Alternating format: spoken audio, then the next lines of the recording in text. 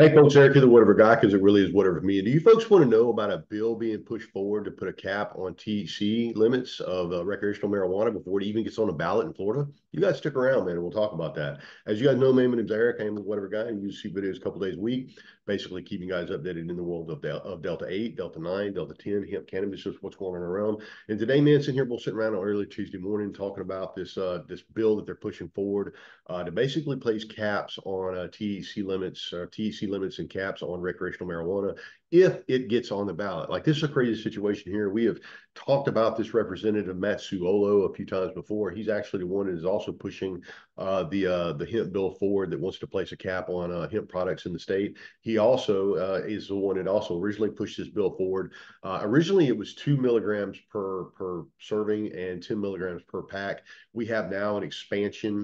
They have expanded those limits, which I told you in the past. I thought that was kind of what was going to happen. I didn't think that the bill would be able to pass or get anywhere close to passing in the current form that it was in with that whole 10 milligram per pack thing. Now we've moved forward into a position where he's pushed forward with a bill of 30% THC on the flower, I believe, and 60% on the concentrates, which part of me says, that I would be okay and cool with those type of caps and limits. But in the end, I'm a person that doesn't really want government involved in it at all. Now, having said that, obviously the flower that the THC flower I sell and I smoke on a daily basis runs about 25 to 30% THCA on a dry weight basis, or excuse me, THCA content, and then obviously that THCA converts over to THC when you apply flame to it. So I'm about a 20 to 30% flower type of dude. Also, that's the type of concentration I would like in my flower.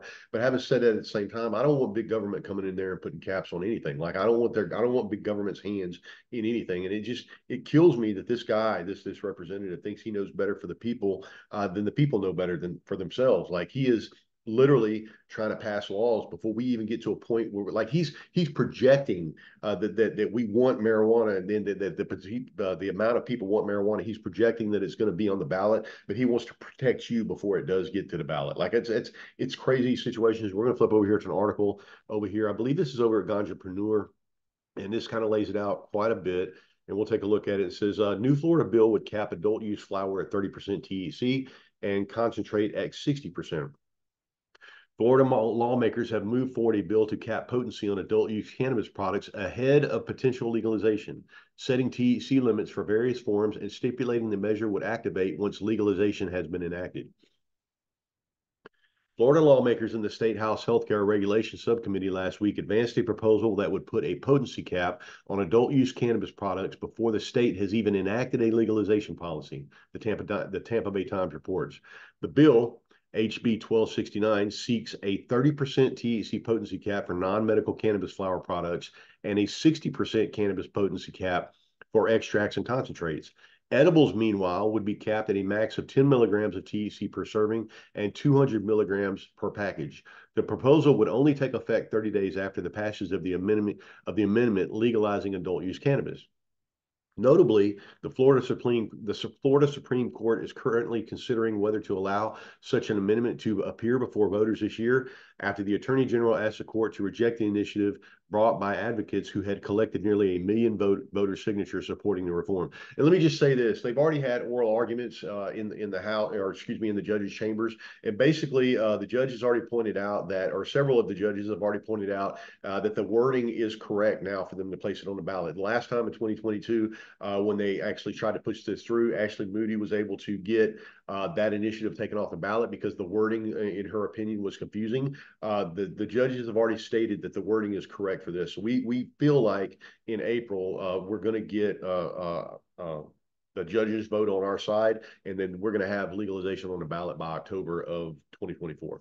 Governor Ron DeSantis, who does not support the legalization of cannabis, said recently that he believes the court will allow voters the chance to consider this issue in November. Excuse me, it's November that it will be placed on the ballot, not October. I apologize for that.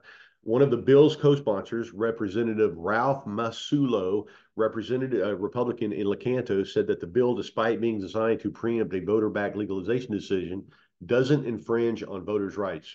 This gives them an opportunity to understand that if recreational marijuana passes in our state, whether the likelihood of that is high or low, that they will know that the legislator will step in to protect the public. Masulo via the Tampa Bay Times. With the 13-4 vote, the bill passed its first committee hurdle while on its way to potentially to the House floor. The proposal does not have a companion bill in the Senate, the report said. Okay, guys, so this is actually, in a position where they're just adjusting. I think the first time it went through, the Florida Ag Subcommittee was able to pass it, and it actually went through with that whole 2 milligrams and 10 milligrams per pack. Now we've moved into a position where we got an extended bill. But I want to caution everyone. I want to caution everyone to be really careful here. We don't want to get into a position where we're okay with whatever they're offering. Like they're offering us this is like, I'm looking at this from the outside in thinking that 30% on the flower is cool, and I can go with the whole 10%, 10 milligrams per serving, 200 milligrams per pack, because most people, even in my state are 10, 20 milligram type of dudes.